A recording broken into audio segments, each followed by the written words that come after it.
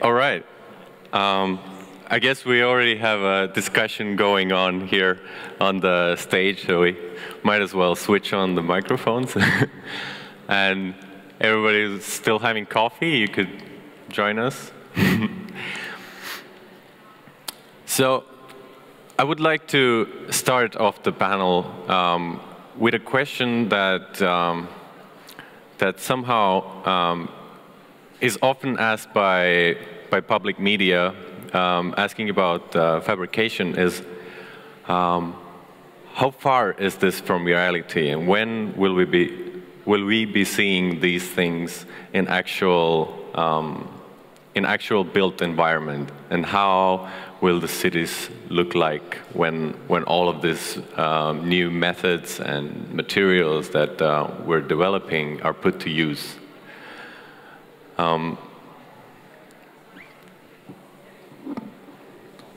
Is this on? Yeah. Well, I always tell people that the buildings we are starting to design now, or infrastructure or whatever, they're not going to be built within 5 to 10 years from now, probably. So I wouldn't be surprised if we very shortly start designing projects with printed products in there. The other question, in which way it's going to influence the world around us, I think is a completely different question, and that very much depends on both the designers, whether they're coming up with new designs that can only be made with additive manufacturing, for example, or any of the other techniques displayed today, or whether we run into problems where additive manufacturing or digital fabrication is the only solution. So it could be short term, it could be a bit longer term, I guess. I think it's probably about, is this one? Yeah.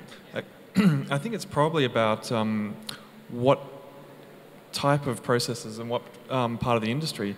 I mean, obviously right now there's a lot of robotic work that's been done in terms of prefabrication in factories, which is then brought to site. But I think the critical question, as you're saying, is like, how does it actually change what we do? And I suspect it'll only be a very small group of people who are actually initially changing what we do. And whenever there's new technology, that technology is typically just reapplied to replace an old technology and to produce old things. And the example I always use in lectures is that is the first iron bridge.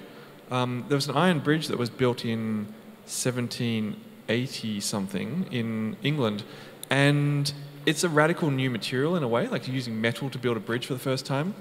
But it's detailed like a timber bridge. It looks like a timber bridge. For, you know, it basically could be a timber bridge, except it happens to be made from metal.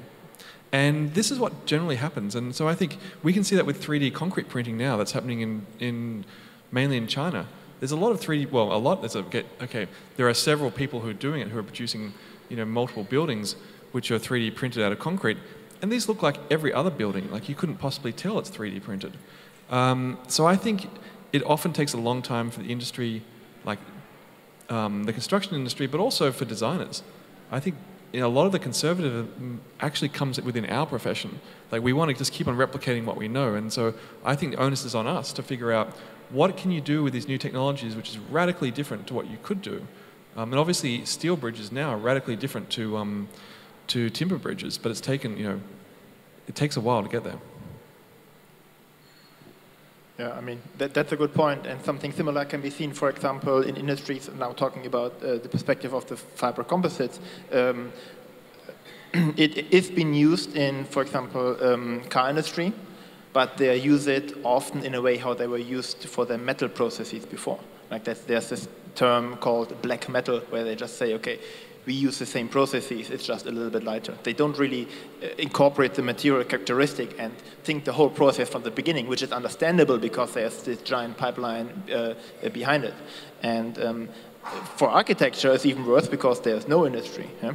That's actually the point. Like, we need to produce these things ourselves because no one else could do it. That opens two opportunities. Either you get, as an architect, you get back a bigger piece of the cake. Let's say it was, okay, I'm designing this, but I'm also making part of the specialized fabrication for the composite parts. Or there needs to be industry that develops once there's a demand and opportunity for the project there. But for now, for example, with our wood project, it's much more easy to bring that into the industry, because milling wood is not an unknown thing. It's just if you do it in a slightly smarter way, people are open for that. With the composites, is really like some steps further, I would say. Yeah. I think the useful thing to understand is that the technologies we're using and the materials are not in any way new. I mean, industrial robots have been around since 1953. Fiberglass was developed, I believe, during the Second World War. The first fully fiberglass, fully composite house was built in 1957. I mean, we're actually using things which are somehow like actually quite old. It's just that they've never really been pushed to their limit or really fully explored. And maybe this is something worth discussing. Like, why is this the case? Why is it now that there's a group, you know, I guess a group of our contemporaries who are interested in these materials? I suspect it's got something to do with its relationship to computational design. We're all now involved in designing geometries which are extremely hard to make in the current building paradigm. So we're obviously looking for other possibilities that we're taking from automotive or aerospace industries, boating industries.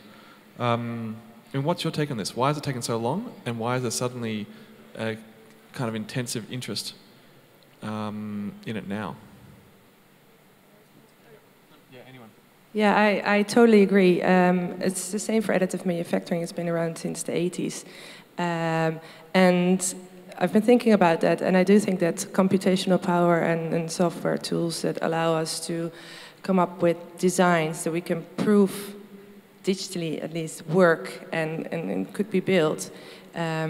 We have that possibility now, but we often were forced to simplify our digital designs in order to prepare them for fabrication. And I do think that computational design has stimulated everyone to look a little bit further to actually be able to build what we designed.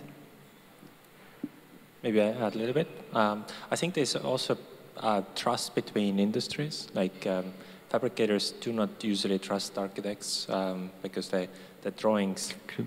Hello.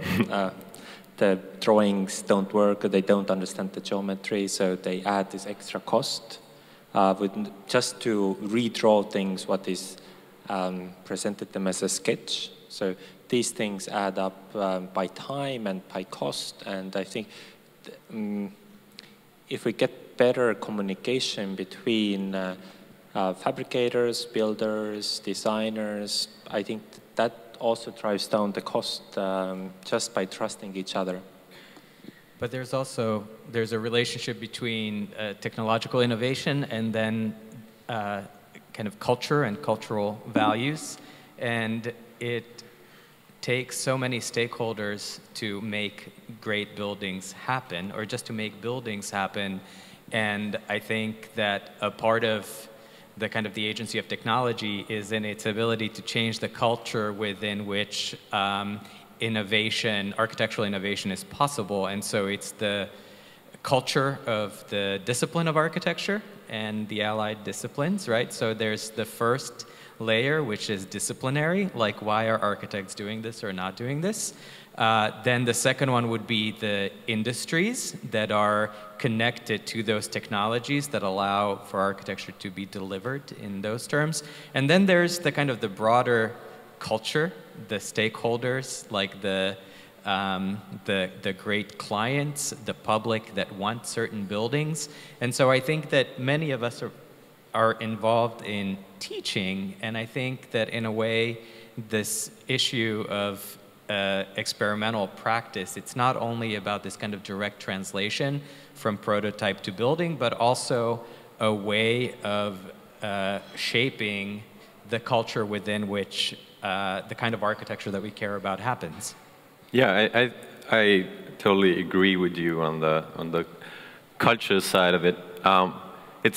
We're getting to a point where, or we have gotten there a while ago, where digital design has matured to a level where there's not that much you can do in the virtual realm anymore. All the possibilities pretty much have been explored, and at one point we have to start moving beyond digital and connecting to the physical world, which I think at the moment is the biggest challenge: how to connect digital design to actual physical processes. Yeah, yeah, I would agree, and I think that a lot of that's we're seeing over the last couple of years within experimental architecture a lot of push towards real-time robotics, and I think this is going to be the key. I think because right now we're either encoding material behavior within the algorithm, or we're imposing the algorithm upon material. I think soon as we continue, or we're really just starting off this development of real-time robotics, we're able to actually bring a closeness between material behavior and algorithmic behavior, which I think will perhaps address some of that. Mm-hmm. Similarly, in Salome's project, you really think a 3D printer can do anything, especially if it's in a case of powder. I mean, there's nothing that can fall off, but it still has limitations, and the actual means of production change the way you design objects. Yeah, absolutely. And if I can add to what Raoul and Igor said before, it's not only the architects that maybe are doubted sometimes for their knowledge, it's also the engineering firms that don't always have the best link to real building. So we know how to calculate, and we know how material behaves, but we don't often get our hands dirty. And I think now what's becoming really interesting is that all of a sudden our digital output, the product we normally deliver, is being fed directly into the machine. So that's a huge responsibility. So all of a sudden we need to be much more knowledgeable on not only production techniques, but also the actual production of products and how different variables influence that and the quality of the products. For me, that's super interesting, but it also requires my colleagues to gain a lot of knowledge and experience. But I personally only think that's a good thing, but it narrows the gap between design and production, and I guess also allows to look at the integration of different variables in a more holistic way, making or sort of hopefully leading to more optimized results. I think we have a question in the audience. Can we get a mic? Hi, guys. Thank you so much for your presentation. So I will make a bit of trouble, but friendly one. So I think a couple of people already reflected on the kind of connections between the earlier paradigm of 1990s, which is the use of 3D modeling to come up with new non-planar geometries, and then how isn't this wonderful that 3D printing now allows us to build it. And I guess I want you to think a bit deeper about it, right? Because exactly the fact that it looks so natural is problematic, right? So 21 years ago, Greg Lynn introduces Alias to Columbia Architecture School. It starts paradigm 1, right? Because Alias didn't have doors and walls, people start making complex geometry. So that's already your fathers have been doing it. Now your generation comes in and says, oh, great, there's 3D printers. We can actually now print complex geometry. But it's a bit too easy. Why not use 3D printing to make perfect 19th century buildings? Why not use 3D printing to make perfect cubes? Like, for example, there is this building outside, right, which was put like in 3 hours in front of our eyes. It's not 3D printed, but in many ways it's much more innovative because we took a sail and we pressed it into the concrete, and you get this incredibly interesting central surface. So my point is, obviously you are on a cutting edge, and that's wonderful, but I think that this kind of slippage, right, from paradigm 1 to paradigm 2, and the fact that this kind of complex aesthetics becomes the default aesthetics of 3D printed architecture, it's like a bit too easy, right?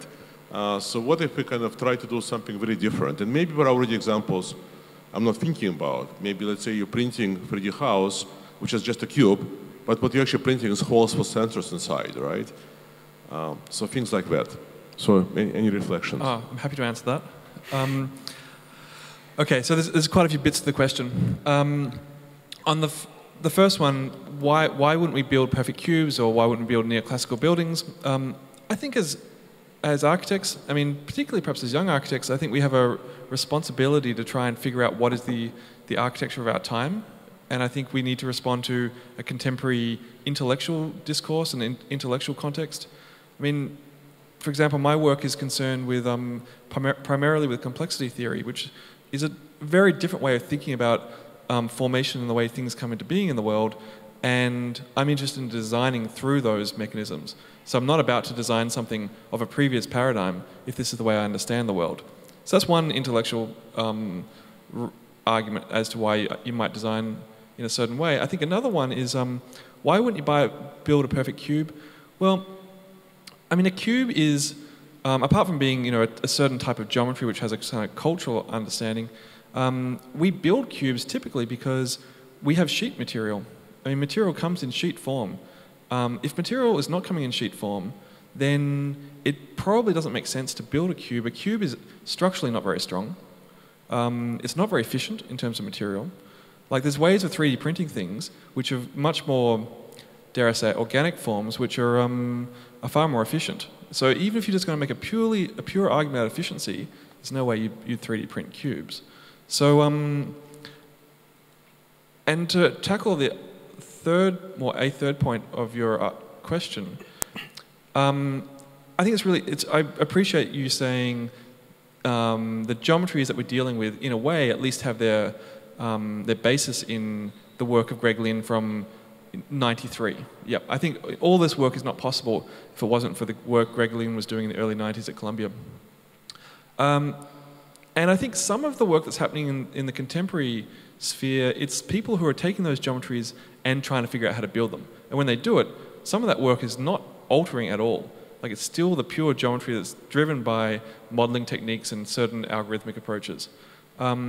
I think some of the work that's happening here is not quite like that necessarily. Like, I think that if you look at something like Moritz and Akim's work, they're very directly saying what is the behavior of material and what is the fabrication technique. And I think, that's my understanding of your work, is that's actually what's driving the forms. It's not being driven by a software side thing. And I would probably make the argument about my work that's a bit of a feedback between them. So part of it is driven by an interest in these expressive qualities of algorithmic design, and then part of it is driven by what is the behavior of materials and robotics. So it's sort of a feedback. But I don't know. You guys probably all feel fairly strongly about that question. I mean,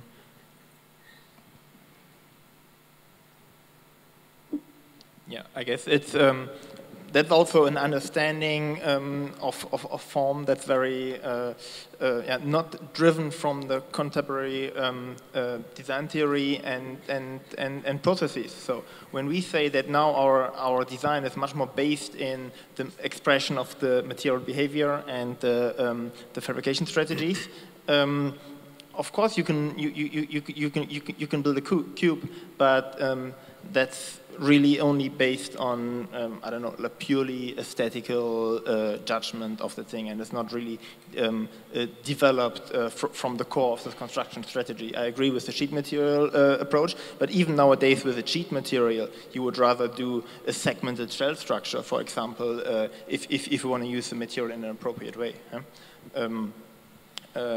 But it's true that a lot of this biological analogies are used in a far too superficial way. So a lot of people are alluding to that loosely, but don't really transfer the inherent capacity of these structures. So there's not a process of understanding, abstraction, and transfer, and also an understanding that these technological transfer then later might look really different from what you actually saw in the beginning in your biological role model. Yeah? Often it's more like a mere aesthetic analogy. So that's why, I don't know, like there's a lot of talks of architects where biology is somehow used because it's nowadays fashioned. Yeah? So you consider yourself a purist in this way? Like, it's something almost religious in the way you describe this, right? So it's like, it's almost like that there is something inherently of value or right about what's in nature, and therefore the most pure transfer of that into architecture is important. Yeah, so it's about the functional principle, yeah? And the new aesthetics come along with the way how the tools and the materials and how you apply them get implemented. But it's not about an aesthetic transfer, but it's about a functional transfer from biology into construction. Well, I just wanted to add one other thing, just a comment about the kind of foundations of architecture as a discipline. There's a whole kind of history of the discipline where that's, of course, about architects drawing, not building, right? Or, I mean, in today's paradigm, we could say that maybe it's a drawing, maybe it's a script. But in any case, one of the disciplinary projects for architecture is to always forge relationships between techniques of production in the architect studio, so things that architects do, and techniques of construction, fabrication, making that make those propositions or speculations possible in the real world. And so I think that that's one of our disciplinary responsibilities, is to maintain that relationship between those two sets of processes. And so it's a part of the reason why the kinds of tools that we're using in the virtual realm, let's say, or in our fabrication studios while we're prototyping, are also then reflected in what kinds of instructions we make for the buildings that need to be made out there in the world. Just a very short footnote. So you guys done very well, you pass. But just a little footnote. I mean, I think obviously we're all interested how to define a logic and aesthetic, architecture or art for our time, which is different from previous generations. But it's a very difficult question, right? So people mention the word efficiency, which I think is still taken for granted. This is a concept from 1860. Engineers were defined as people who were efficiency expert in 1860. So that's a very modern idea. That's a very old idea. Complexity theory, as you know, it's 1960. So it's also a very old idea, right? So how to be contemporary, really contemporary, right? It's very, very difficult, and I think the only way to do it is to question every single concept you'll be using.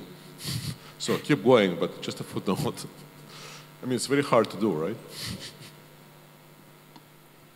Yeah, I think the question of aesthetics is a very interesting one, because a lot of times it's argued for through structure or some mathematics, or I don't know, engineers using algorithms to optimize structures might say it's more honest, or this is the way the materials perform. But there's always an algorithm that is written by a human being that is actually curating the way the system can behave. It's never endless possibilities. There's always some kind of curation in the process. And I think that's where, like, you can never argue for, like, there is no ultimate truth. So there's always some kind of aesthetical kind of author's intent embedded. Yeah, if I can briefly comment on that. I think there are just many ways of aesthetics, many levels, many ways to look at what is the right solution or what is beautiful and what is not. And to also briefly respond to the gentleman's comment, for me as an engineer, not an architect, it's just important that people are honest about it. It's fine for me if you make a bridge that looks like a butterfly wing, but if it just the looks instead of the structural idea behind it that actually resulted in the butterfly wing, then I like that to be communicated. So if it's a Renaissance facade on a Chinese printed house that's just glued on there, that's fine if that's what the goal was at that moment, but it's not a Renaissance house. And so I think there are many different levels, but I'd like to be open about it at least. Yeah, I think it would be a misconception to say that algorithms replace the designer in a way. Yeah? Just the level on which you design just shifted a bit. It's like more like a meta design. You design the algorithm, you design the boundary conditions which need to get resolved. You can tweak some parameters. You get offered a variety of options that would all be somehow feasible. And then, of course, you still decide to go for the one versus the other one. Yeah? So it's more like a meta design. Yeah. There's kind of two issues here. One is the issue of abstraction, like how close you are to the thing that you're designing. Are you directly designing it, or are you setting up the conditions from which something emerges? But then the other one is about a reliance on pseudo-objectivity or whether you embrace subjectivity. I firmly believe that architecture is part of the humanities, not part of the sciences, and that's the position I take. And given that, I believe that all the decisions that we take in our projects, which are highly abstract in terms of their generative process, are entirely subjective. I would never defer authorship in any way to something which I believe to be objective. I would never defer authorship to something which is numerical, which is the only way a computer can possibly evaluate something. I would claim that everything we do is subjective, even if it operates through a highly computational process. If we just thinking about typical conversation with architects, so if there is aesthetics, there is my aesthetic, your aesthetics, and we need to come up with a conclusion, like what to do. It's like actually a very hard part of our discipline to agree on anything. It's like there's no objective layer, or like sometimes people come up with this pseudo scientific or pseudo other reasons to prove their project is better than the third one. And it's kind of there's a certain honesty. You just tell I like it. That's why it should be like that. Or you think there is something else. Well, I don't think that subjectivity is randomness. I mean, one's judgment can be quite sophisticated and layered and conditioned by many things. And so I don't think that subjectivity means I like it or I don't like it, but that there are some of judgments and decisions that one makes along the way, right, towards as a means to some goal. I think it's absolutely. I agree with you. I think it's this liking it or not is based on an incredibly nuanced, often, hopefully, very well argued set of reasons for something. But those reasons can't be quantified. They're all qualitative. And I think part of this is because all the things that we really value in architecture are actually qualitative. None of them are quantitative things. Criteria for subjectivity. Yeah, right. No, it totally exists. And I think part of this, you alluded to this idea of like, how do we discuss these things if there's no objectivity? I think part of it comes down to, are we trying to create an architecture which is something that can be disseminated and almost develop within the mainstream, or are you interested in making an architecture which is esoteric and individual and strange and personal and unique?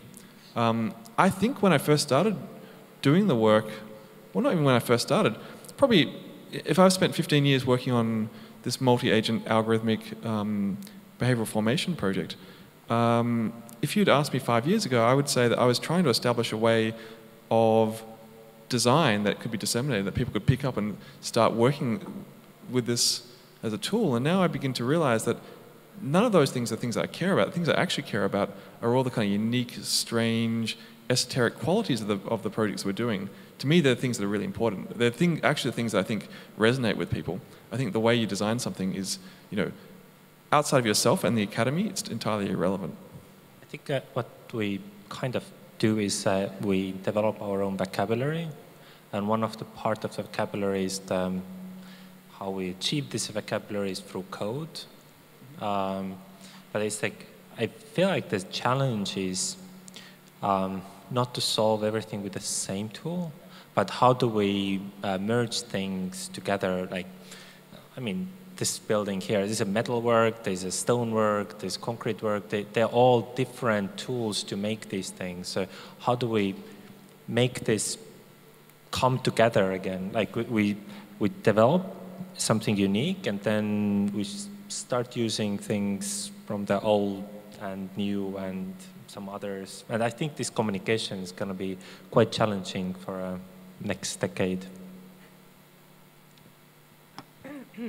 Yeah, if you're talking about the building, I think the sort of layered approach that we're having now, where each functionality has its own layer, I think that's also outdated. We're already looking into that. I mean, if you look your node, I mean, you didn't invent the cables again. Like, I mean, that's what I think. It's just that it's not like layered, but I think it's there's a place for a different method for fabrication for a different task, structurally, functionally. We can't just solve with the same tool everything. Like a 3D printed house is the kind of, I can't say stupid idea, but I think it's just a little bit immature to think like we do one method everything. We haven't done anything with the one method.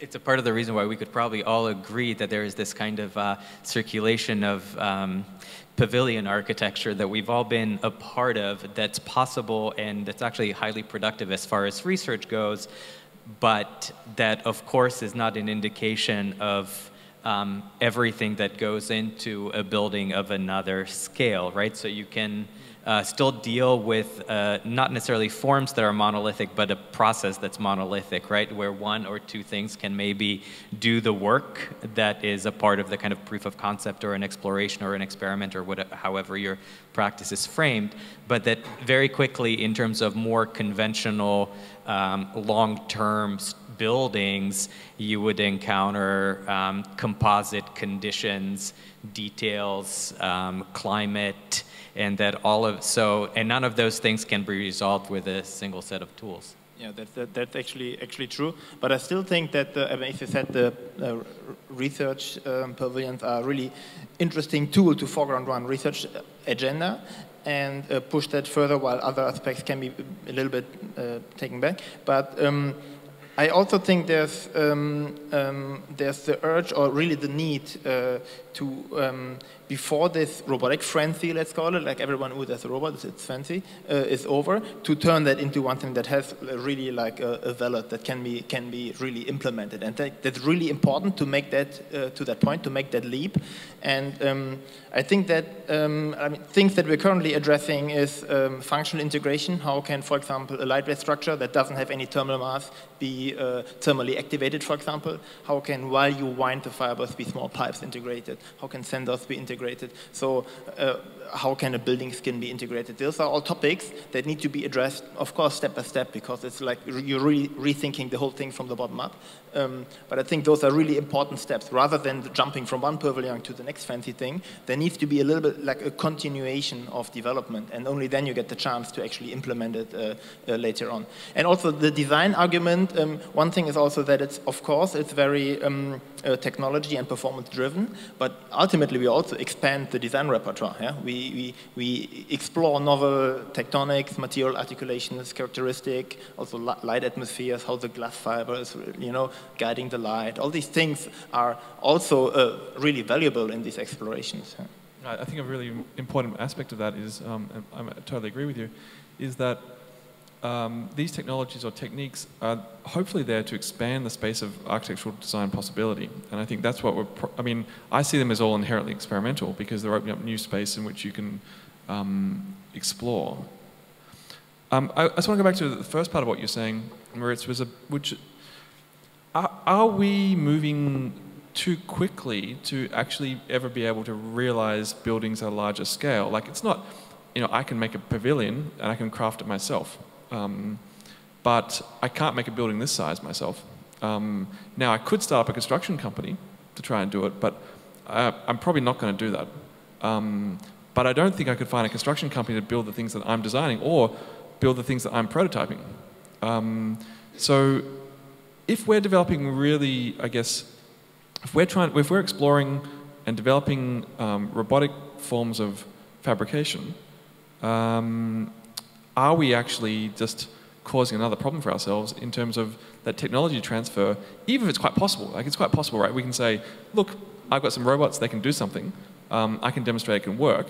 Now, why don't you just go and buy some robots and start making my buildings for me? I mean, it's quite possible to say that, but it's probably not going to happen. I mean, I can think of one example where it has worked well, which is the Gramazio-Kohler model of the brick, where they've developed the bricklaying technique.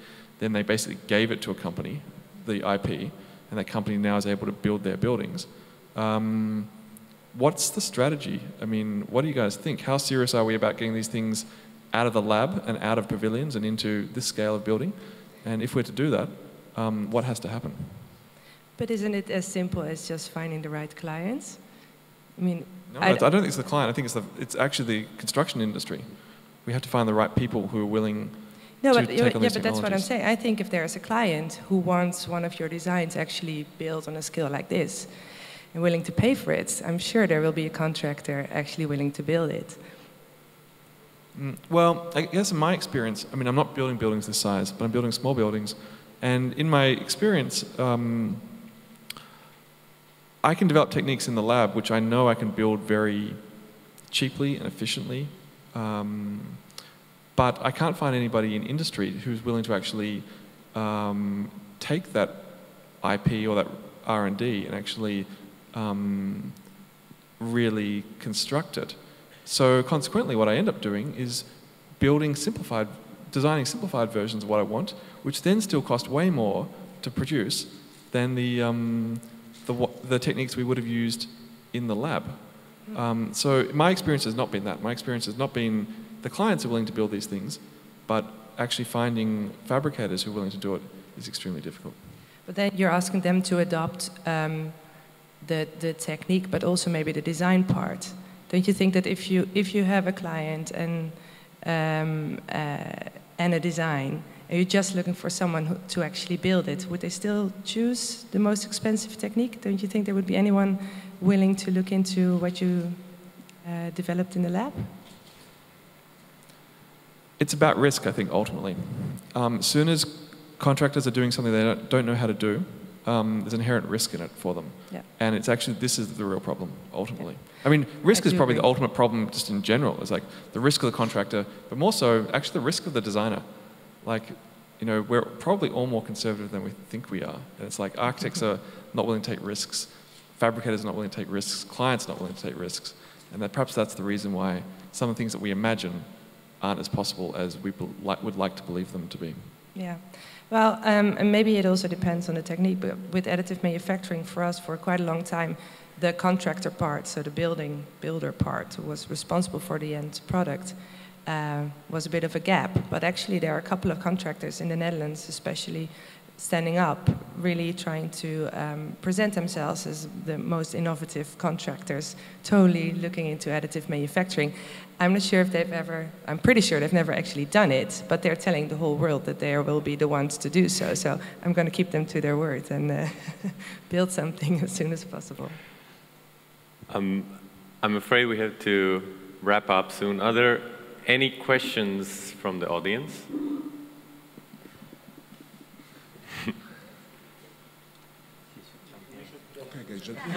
Okay, so it's not me. It's a question from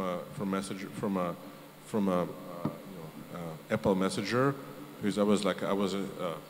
I was communicating with my friend from Michael Sorkin office about the panel, and she wants to ask like 2 questions.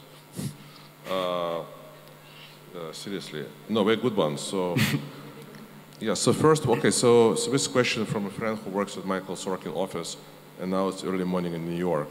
So the question is this still a one-off? 3 points. Is it still one-off? And then the second question was, ASIAs are doing 3D fab interesting. Question is, can they scale it up? So I know you guys already started addressing it, but I think one-off question hasn't been addressed as much. So. I think architecture is always a one-off. I mean, often a one-off, let's say. You need to find individual solutions for the specific tasks that you have. That's actually also the problem why you can't transfer techniques from industry for serial production so easily if you want to have a very specific solution to your architectural problem. Yeah? So ideally, it's a one-off. And the scaling up is a really big issue, specifically working, like referring back to, for example, the biological structure. Scaling is always like a really big boundary. Half of the stuff that's interesting, you can't actually use it because it's not scalable. Yeah? That's a very important aspect you need to be aware of. And we are currently having various parallel research projects running which are about scaling the technologies I've shown up into large scale, either in situ monocoque fabrication or close to site large component fabrication. Those are bigger than you could actually transport. They are only manageable to put together on site. Just to add, I think you asked like, how do we get off the lab and get to the real world? I think what you're doing is one of the things, like you continuously do one thing and develop it as a product, or like as a solution product or service product. And I think that's one way of getting closer to industry and adaptation. In one point, you probably could potentially wrap it up as with a company or something who can provide the service. But I have a question which is kind of aesthetical. How do you actually pick the final pavilion shape and textures, and who makes this decision, and how this decision process is usually in your office? Or is there going to be one meeting, or is it you saying like, well, that's it, we go for it, or like time is up, we need to pick up the shape and start doing it? Or how, can you a little bit open up the background on that front? Usually it's I feel it's a so dense moment when somebody needs to start doing it, and then there's these discussions, and like who's saying is like what or which way, and yeah. I think the two pavilions I've shown were a little bit. They had different procedures how that was made. The first one had exactly the situation that you said. We developed a computational tool, we tweaked it, we worked on it, and somebody said, okay, that's good enough. Write out the code, get the robot running. Otherwise, we don't make it in time anywhere. So that's why it's really, like you mentioned that before, what is sometimes called honest by people. Yeah, it's really rough, like fresh from the oven onto the machine.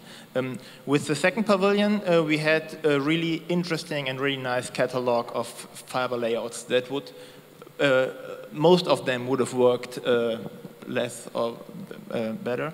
And there we had a longer discussion about how can we actually highlight the qualities of that structure. So how can you actually have interesting gradients and densities, and how can this fiber characteristic be nicely articulated? So there's a little bit of both. I would say it's really coming from the algorithm, but then there's still a discussion about. I think you have multiple people in the problem who makes the decision. Sure, yeah. We have a group of core research associates who are developing the project, and then there's a larger team. And then, of course, we have regular meetings, we discuss it, we develop the code together. Yeah. I think the easiest way to answer that question is every single step is a design decision that leads to it. Like, I don't think it's something which there's a process that's set up which is somehow autonomous, and then out of a plethora of potential outcomes, one is chosen. I think it's just a constant process of design decision and refinement. So every time you write a line of code, that line of code has got design decisions based in it.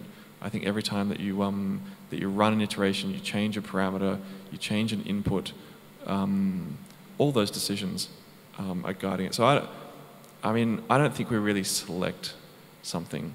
I think it's almost like, I think it's more like craft. You're just constantly fine-tuning something, and it's almost like a block of something you're whittling away at. You're slowly crafting the thing to get it to be the point that you want it to be. I think sometimes this assumption about algorithmic design being a field of possibility that you search through is not quite the way it really operates. Yeah, I mean, the same what you're mentioning for the digital is also true for the physical fabrication. Like, while you're designing your tool, you're designing your design outcome as well. So basically... And feedback between those things. Yeah, exactly. So it's not a technical task, okay, now I built a tool and later I see what I can design with it. But while you make decisions on how this tool is arranged, you make design decisions along the way. Yeah. One thing enables the other, right? We need to understand our tools better. We need to make decisions while creating our tools. And we need people that are willing to take risks, I think, to get these things out of the lab. Thank you very much for this panel.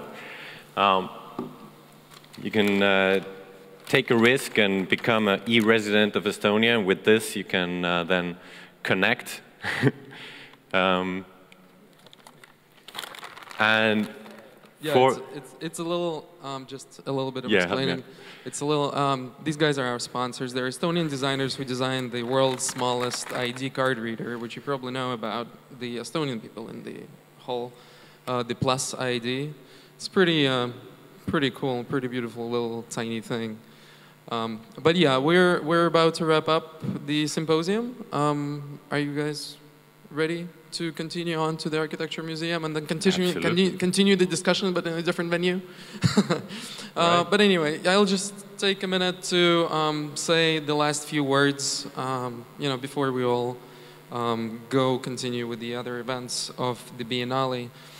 First of all, I would like to say that when we started thinking about this, well, yeah, the 2 intense days, I think it's the shortest major event of the Biennale, right? Out of the all major things, the symposium is only 2 days, but it's super intense. It was super intense these 2 days. I think we had a lot of diversity. We had a lot of discussion, which was exactly the point of this specific symposium, to have different views, different topics, different approaches, illustrate the diversity of architectural landscape that we actually have. So I think that was probably a success. Do you agree? All right. Good. Yeah, the second most important thing, apart from accomplishing the mission, so to say, I think are the thank yous, and there are a lot of those. First of all, obviously, to the audience who actually came here. And then today I learned a pretty amazing thing, that we watched the direct stream yesterday of the first day of the symposium was watched by multiple thousand people, which for an architecture event I think is pretty damn good. Yeah, awesome job, all the listeners and participants. Then obviously the speakers, but the speakers are also tied to our team. So the biggest thank yous are to the team and to the speakers who actually made it across the ocean from Australia, from Japan, from the United States, from all over the place. Huge thank you to you guys and to all the speakers who are still around. A round of applause.